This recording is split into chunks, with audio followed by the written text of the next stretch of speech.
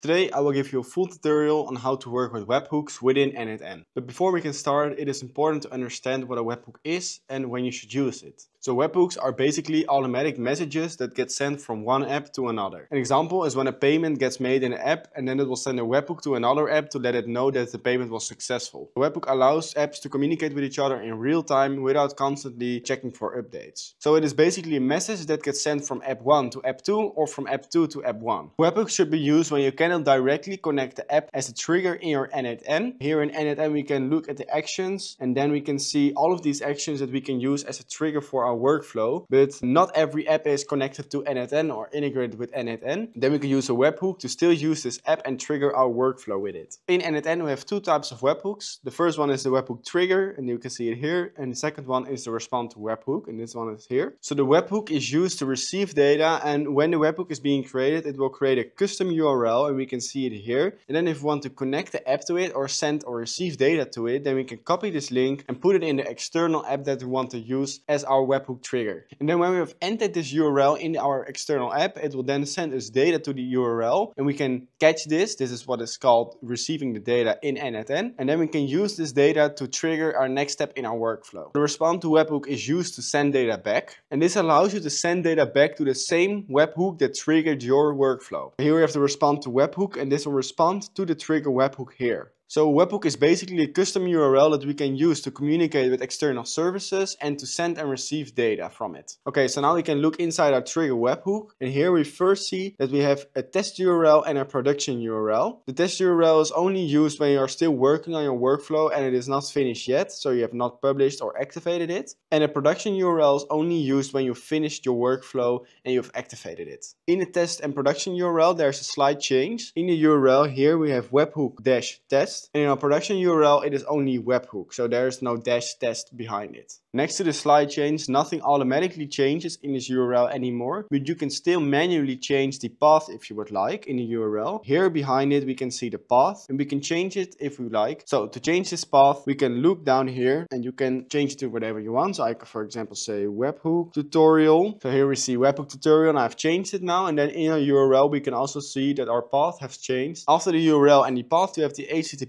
method, and n8n supports multiple HTTP methods such as the delete, the get, head, patch, post and put. And the get and the post are the ones that you're going to use the most. Get is basically retrieving data from the webhook, and post is sending data to the webhook. The other methods we won't discuss in this video because it's more advanced, but the get and the post will bring you very far because these are the ones that you will use most. And the HTTP method is very important that you set it right, because if I look in my HTTP method, it is on get. So if I will now send data to this webhook, then it won't work because it is put on get, so it can only retrieve data from the webhook. And this is useful because it helps us to restrict the data that can trigger this workflow, which obviously provide a better control over our automation.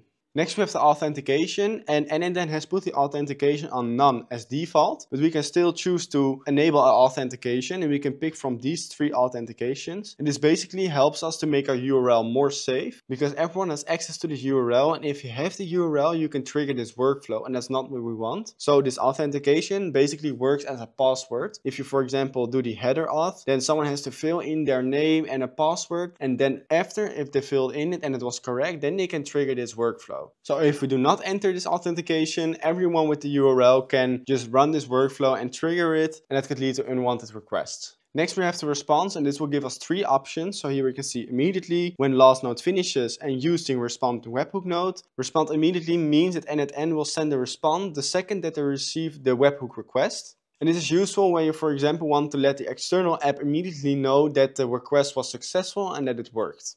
The next method is when last node finishes. So when this is enabled, n8n will wait until the whole workflow is finished. So if you for example have a whole workflow here, this will first all run, and then after the last node is finished, n8n will send a response. And then the last response method is using respond to webhook node, and this option means that you will use the respond to webhook to send the response. And this is useful because it will allow you to be more flexible in sending your responses and what kind of response you want to send. Okay, so now we have filled in all the input fields from our webhook trigger, and now we can also take a look in our respond to webhook node. So in our respond to webhook node we have first incoming item, but you can also change it to all incoming items, binary file if you have for example have an image, a JSON, and no data or a text, and this will set the method that you want to respond with. If you have a question about webhooks, then leave a comment down below, and also if you like this video, then do not forget to like and subscribe.